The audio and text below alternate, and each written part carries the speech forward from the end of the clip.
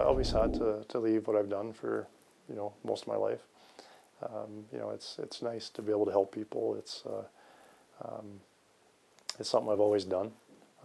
So when it comes to an end, in policing, it comes to an end quickly. You lose your appointment. You're no longer a police officer. You have to turn in your gun, your badge, and you walk away from what you've always done. Sergeant Glenn Henry began his career in Regina and hopped around Saskatchewan for many years before relocating to the Northwest Territories.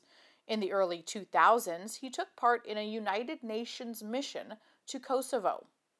A great opportunity for me to be able to come to these different communities and appreciate what we have. In 2015, he came to Coaldale and currently oversees the Lethbridge, Coaldale, and Picture Butte detachments. You don't train for, you just kind of learn as you go and manage the issues as they come. Raymond RCMP's Sergeant Kevin Wright will take the reins on an interim basis. Glenn Henry's final shift will be Wednesday.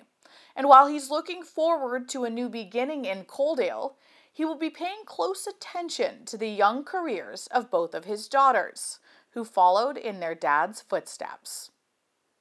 I'm happy for them, and I'll certainly follow their careers with interest because they're just starting, and they'll have lots of experiences and stuff that I'll be proud to hear about.